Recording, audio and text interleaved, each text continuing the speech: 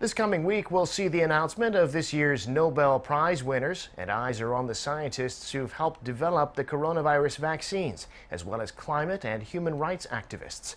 The first award on Tuesday will be for physiology or medicine, and though some say it's too soon for a pandemic-related prize, at least two vaccine researchers have been tipped to win. Katalin Kariko of Hungary and Drew Weissman of the United States for their work on mRNA vaccines. There's a Korean candidate too, Dr. Ho-wang, the virologist who led work to isolate hantavirus and successfully develop a vaccine for it.